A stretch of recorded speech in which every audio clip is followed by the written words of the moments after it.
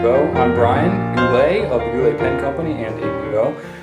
What I'm going to show you here today is how to have a really fast and easy way to flush out your cartridge converter fountain pen. It's much easier than the old way to do it. It's using an ear bulb syringe, and I'll show you exactly how that works.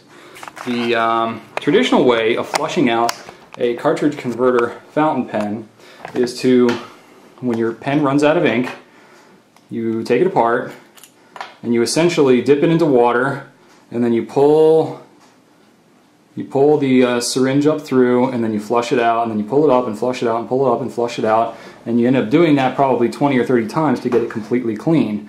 Well, I want to show you a shortcut of how to do it. You take the converter off so that you have just the pen part, and then what you're going to do is you're going to use something here called an ear bulb syringe, which is this. It's commonly known as a boogie sucker if you have a baby. They have them at hospitals, but you can get them at any drugstore. Will have these things. They're called ear syringes or something like that. It might run you $5, but it's going to save you a ton of work, and I'll show you how. Take the syringe and you press it like that. You have one container with water and one without. You can do it at your sink with a bowl of water, whatever you want to do. So you take this, you draw it up.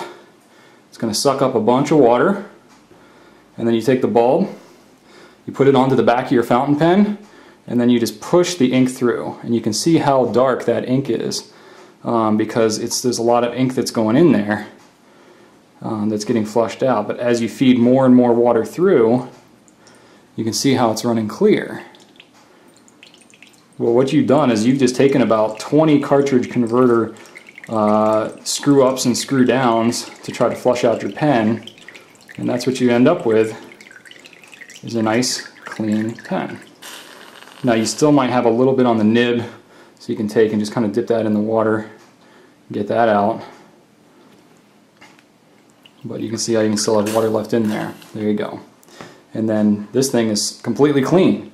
And then you can either just take a napkin or a paper towel and kind of hold it on the nib, and that's going to draw all the remaining moisture that's in your feed. And that's going to draw it all out and dry it out, so that if you want to switch colors, you don't end up with a bunch of water. And you can see the water that's drawing out has no color to it at all. So that thing is completely clean. And that took me, what, 20 seconds or something with my instructions talking. And then you have a little bit of water here in the back, so all you have to do is kind of stick a paper towel in there and dry it out. And then this sucker is ready to have a new ink. And then when your cartridge converter, it's got some ink in it, so all you do with this, you push out all the excess that you have here of the ink, you draw it up, draw it back out, but you have a lot less ink stored in this thing than you would have in the feed, so you're only going to flush it a couple of times to get it all out. And I'm going to show you another little trick here as you're doing it. When you have these cartridge converters, the converter tends to like to kind of store the ink up right here towards the tip. And you can flush and fill it all day long, but if you just take it and you can see right there, see how it kind of stores it right there? Fill it partially and make sure it has a little bit of air in it, and give it a little bit of a shake. Look at that. Look how dark that water just turned right now. Give it a little bit of a shake, push it back out. Fill it again, push it out. You might have to do that a couple of times depending on the kind of ink that you're using to get it completely clean. This is the hardest part of cleaning the cartridge converter, as you can see, but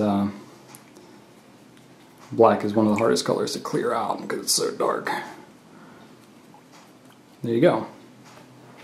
Shake it out, get the excess, and then you're ready to go to clean your new pen and get your new color.